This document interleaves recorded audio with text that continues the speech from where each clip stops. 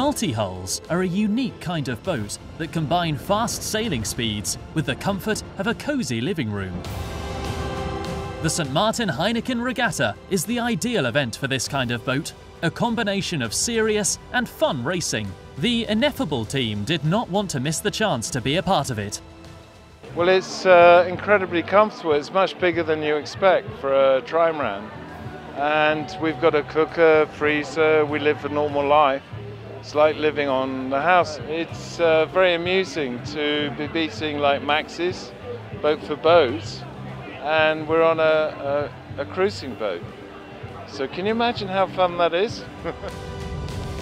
The menu for today's offshore multi-hull division race served up a route going all the way up to the Ile Tantimar before coming back to the Heineken finish. Team Ineffable completed today's race after 3 hours and 23 minutes, claiming the second place for this race.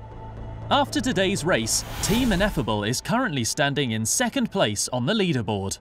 But the 39th St. Maarten Heineken Regatta is not only about racing.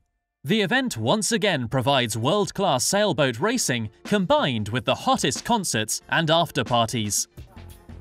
There are concerts held every night at unique and spectacular locations on the island, showcasing great local and international artists.